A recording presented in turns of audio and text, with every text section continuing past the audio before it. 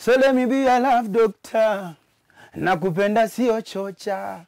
Yo, sitawatenda baby. You already know this is Arrow Bwoy, aka Mr. Loverman, aka Daddy Yo, aka Love Doctor.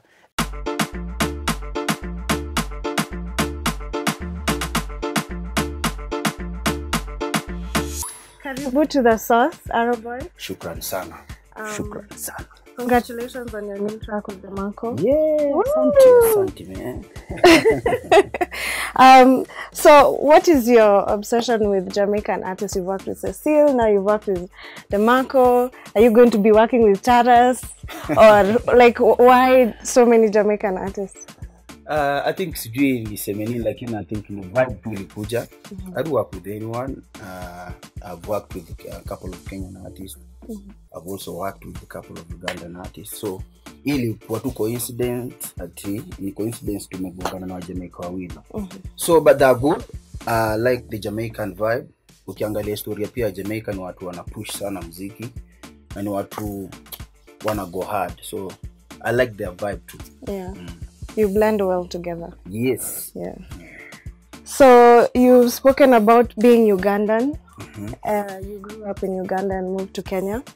Not really.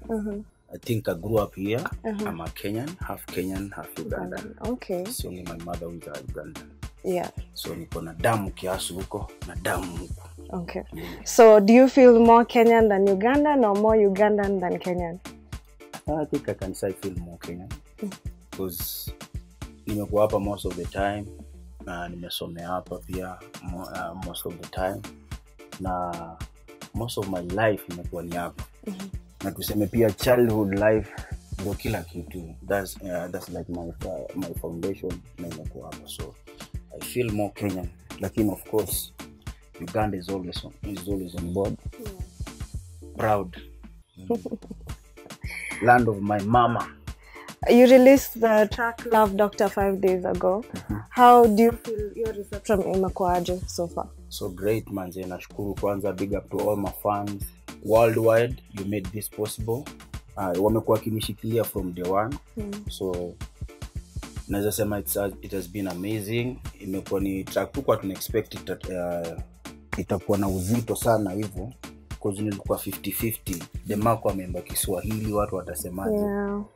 Matter of fact, watu wakapenda hiyo part ya Demarco kuvibe Kiswahili. So nashukuru sana, imekuwa amazing and big up to everyone supporting us. So ulimpea tutorials ama kuliendaje? Imagine after I sent him the track, he sent back part yake, nikasikia ni Kiswahili hadi nilishangaa, nikamuuliza wagwan brother, what happened, who did that?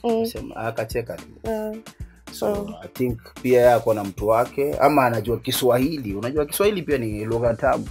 Kila mtu anaitamani. Yeah. That's true. Your album is set to drop at some point this year. Yes. What can your fans expect? This is the first track of my album. The album is called Hatua. Yes, Hatua. You guys, you should watch out for that because yani ni kubwa. There's a lot in store. Features. Tell us about who's featuring. International collaborations, local. Sitaki kuharibia surprise, lakini vitu ni mob sana. By the way, na drop August. Ni August. Already tumesha set date, ndio tutacommunicate hivi karibuni, lakini ni August. Hawezi tuambia ni nani? Bongo, anyone? Saa kidogo. Well, let the fans know. Ni watu wengi na ni watu wasanii wazuri. Of course Team Arrow knows and I work with the best. Because mimi napenda na mimi mtakia watu wangu the best. Mimi sitaki yani niwapatie vitu hivi. So yes, mtu atakuja kwa album ni hatari. Lazima kuwe konki. Konki hatari. Hi.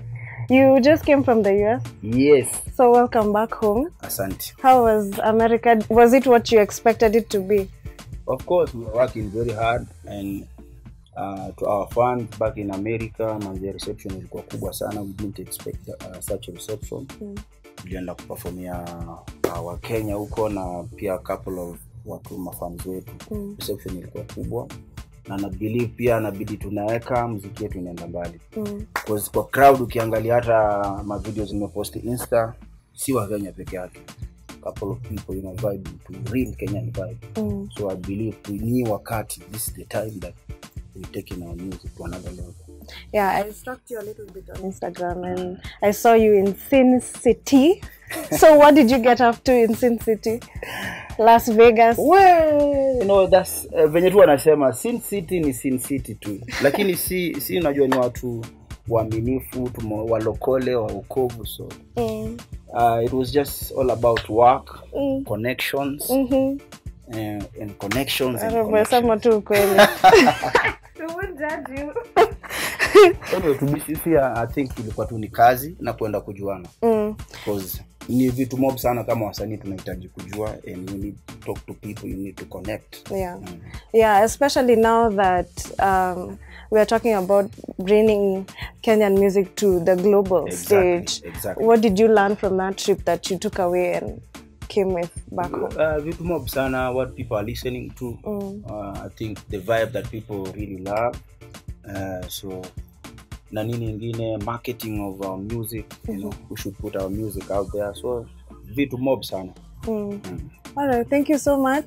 Thank you for having me. And we can't wait for that album. Manze album Hatua #Hatua Love Doctor ndio yeye tumeiachia ni ya kwanza, so I believe mmependa Love Doctor. Hizo zingine acha nisiseme. Yaani ni moto. No mare, asante. Yeah man, thanks manze. All right. This is the source. You better subscribe. Yani Salabul Clive. Come on. Yeah. I'm from Arrow Bwoy. Magic's anger on